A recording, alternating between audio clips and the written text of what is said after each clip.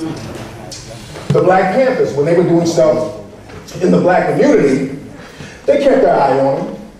They weren't that much of a threat, but the Black Panthers got a lot of white support. They got a lot of people in Hollywood supporting them. When they started getting that white support, they took them out. Malcolm X, when he was doing his thing in the black community, they kept their eye on him, but he wasn't that much of a threat. Malcolm X went to Mecca. What did he say when he came back from Mecca? Those people treated him, white folks treated him like his brother. His ideology changed.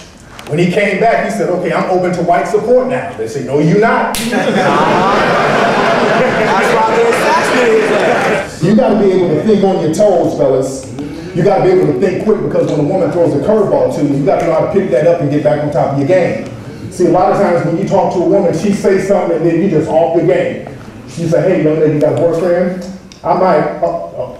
You might. You don't know what to say. You feel what I'm saying? Now, capitalism is the prerequisite to the macking. Capitalism is based on the concept of boss, employee, customer. In street terms, pimp, hoe, trick.